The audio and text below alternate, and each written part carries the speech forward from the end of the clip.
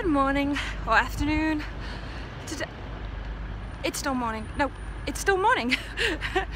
Today is a very sad day. I'm back in England. Just got into St Pancras and walking back to Euston now. That's it. I'm no longer living in France or Parisian. So I'm back now. So let's have a little sneak on Jack while the shop's still open. So Jack actually did really well with the shop. It looked amazing. Andrew should be very proud, and Jack should be very proud too. They've done so well with the shop. I'm so impressed. So, like the mother hen that I am, I'm taking my boys out for some food. And we went to Zizzi's because Andrew was craving vegan pizza. I bet you've missed this. No, not the pizza, me vlogging. Oh, yeah. And then yeah, so I'm full now, and I'm meeting my daddy later. Woo!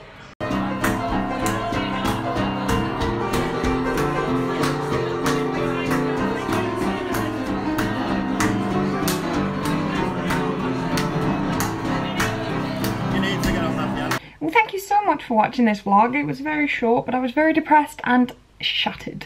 I was up from 7 o'clock and I was traveling from 7 till I think 5 p.m. 7, 8, like from door to door. And then I met up with my dad later on. It was great. That's where the piano playing is. I went to Havana's and there was a guy just playing a piano. That's what happens in that pub. It's brilliant. And we went there and it was great. And I had to do a little sneaky video of him because it was so good, and I'm shaking my camera because it's leaning on two things there. It's okay, it's fine, it's only my expensive camera. And yeah, so that was kind of it. It's kind of an anticlimactic vlog after Disneyland and Paris and the Arc de Triomphe, and then it's like, oh, I'm back home now. And that's kind of the rest of the week ahead of you. It's just me depressed that I'm no longer in France.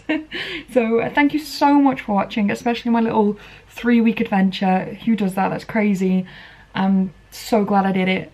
So a lot of ups and downs, and like obviously you don't see it in the vlogs, but there were times there where I like cried because I got so homesick, or had massive panic attacks, or didn't do anything all day. Like some of the days where I'm just talking, I'm like, oh, I didn't do much.